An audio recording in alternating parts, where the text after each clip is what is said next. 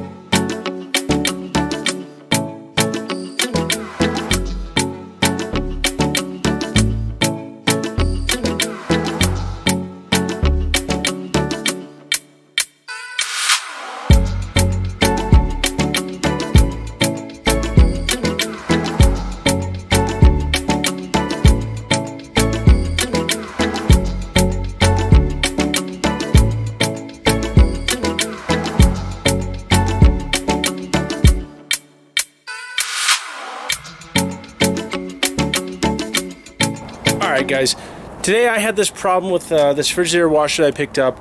Maybe you guys ran into this problem. So I turned the water on, and oh my gosh, we got just water coming out everywhere.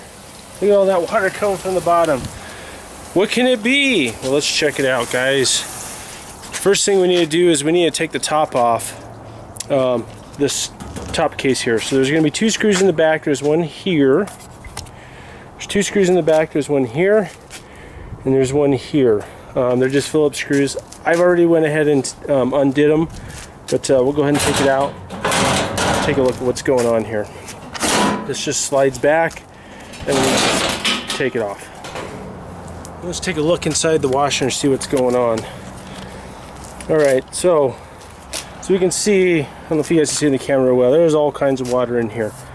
I'm going to guess that there's probably a leak somewhere within the inlet valve here, since as you've seen, once I applied the water without the washer even being on, we're getting water leaking out everywhere.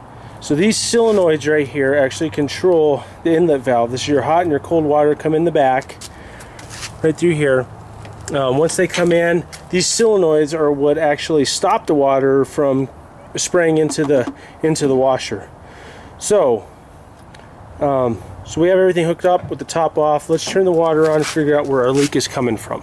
So you can see the water spraying from that valve. So where it looks like it's actually coming from is the bottom of this inlet valve, which I believe is the cold valve here, which my guess is probably cracked.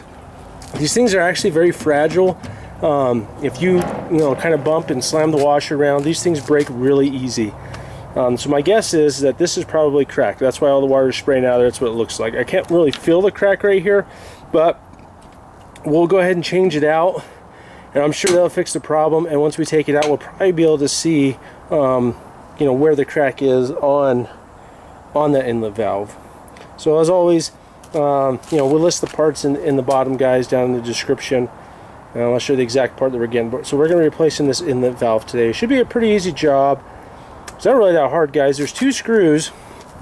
There's one right here that holds it, and then there's one you probably can't see at this angle, but it's basically right underneath there.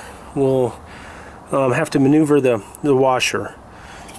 So then we'll just swap them out. We just disconnect these solenoids, and then it should be pretty easy to swap them out. So let me move the camera down, and we will get to work on it. Okay guys, so the first thing you're going to want to do is remove the hoses from the back of the washer. So go ahead and take these off.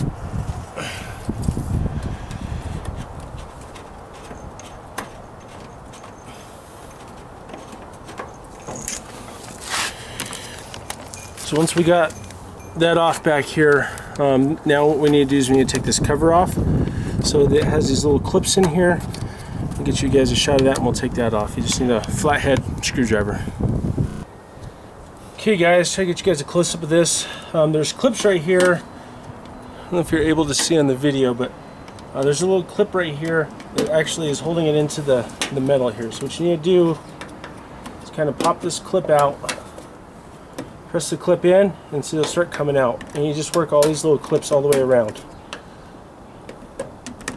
like such.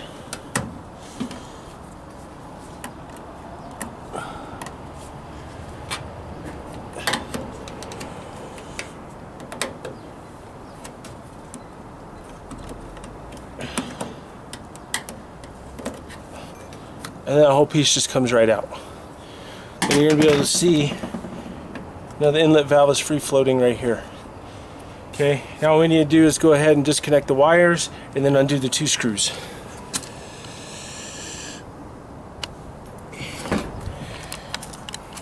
Okay, so before you disconnect these wires, make sure that you unplug the washer so you don't have any power coming through. Okay, then there's a little clip right there. What you need to do is just lift it up to get over that little clip, and then these just come right off.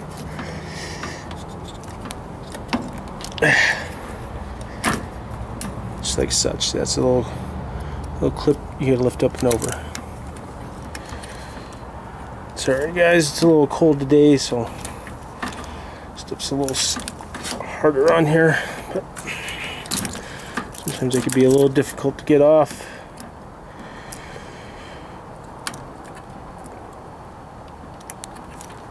Be careful guys, not to damage, try not to damage these connectors. Okay, right now what we need to do is get this screw out. Okay, the other screw that's on the bottom right there, I personally found the easiest way to do it is to go ahead and untwist your breather valve so it gives you room, and you'll see it says lock, unlock on here. You just turn it to the unlock and this actually pulls out. Make sure you don't lose your rubber seal there. And we can kind of move this to the side so it makes it a little bit easier for us to get down in here to get the screw. Alright guys, so we're going to take the screws off. I apologize, I had to take this bottom one off without the camera because I can't really show you. I can't get this angle. You got to really get the screwdriver down underneath there. Okay, then we're going to go ahead and take this other screw off here.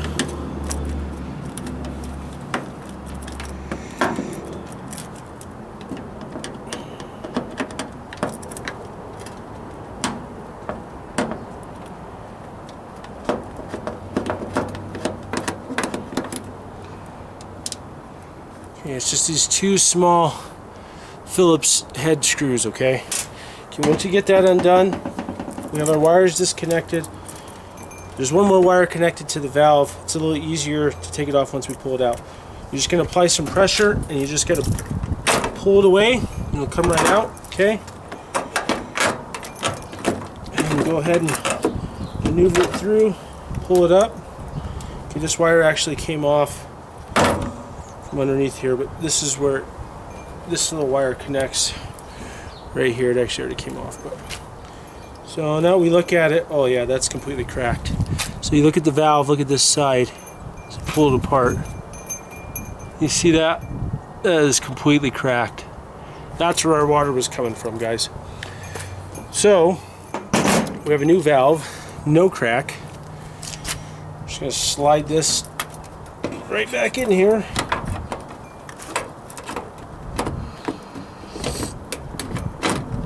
You got to really be careful that you don't damage those leads that come in there. So you're just going to slide it right back into where it was at. And get our screws back in here.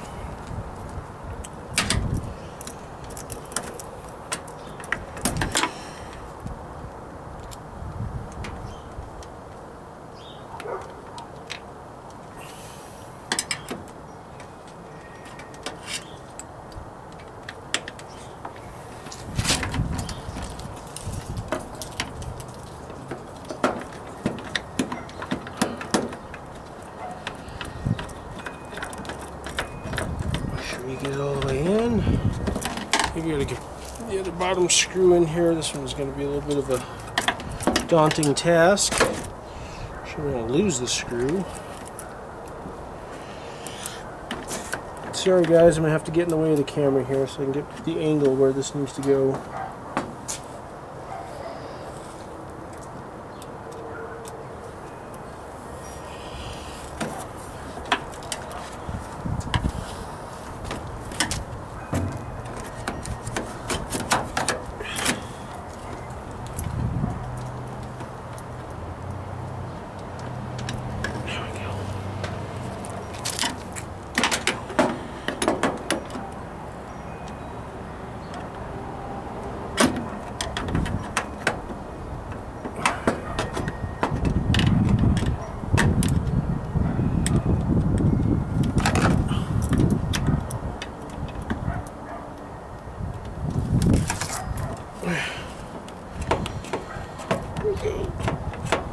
Screwed in, nice and tight.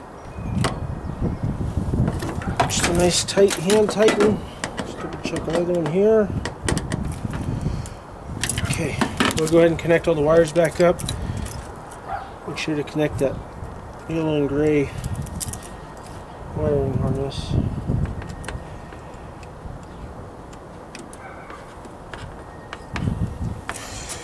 Red to red, green to green, blue to blue.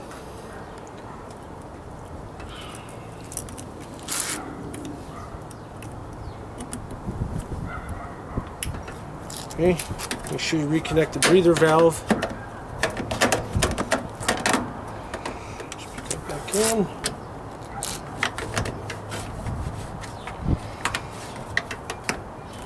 Twist to lock it, back secure. Okay guys, we're about 90% done. This just clips back on. Secure those. Alright, let's go ahead and hook it up and give it a shot. Alright guys, I connected the hoses. Just turn the water back on. No leak. So, it looks like that has probably fixed the issue. No water leaking down here, which is great. We can turn on the washer as normal. Make sure it fills up with water. We'll wash to make sure that as it's calling for water, nothing's leaking. Calling for water now. No leaking. Guys, it looks like we just fixed the washer. Very, very simple. 5-minute fix, guys. 5-minute fix. Alright guys, so that's it. If you can, go ahead and give us a subscribe. We're trying to get up to 1,000 subscribers. Like the video. If you can, give us a like, compliments, comments, anything we could do better. We just went ahead and replaced this whole inlet valve assembly on this Frigidaire washer. So we did it in less than probably 10 minutes. If you guys have this issue at home with your washer, this is a quick, easy fix. Very inexpensive. I flip appliances, so I have a lot of parts and I'm able to buy parts. So these parts are pretty cheap for me, but I'll list the parts that we used down in the link below. I mean, you can get them on Amazon for probably, I don't know, 20 bucks, maybe 15 bucks, something like that. So till next time guys, Mike the Repair Guy, be kind.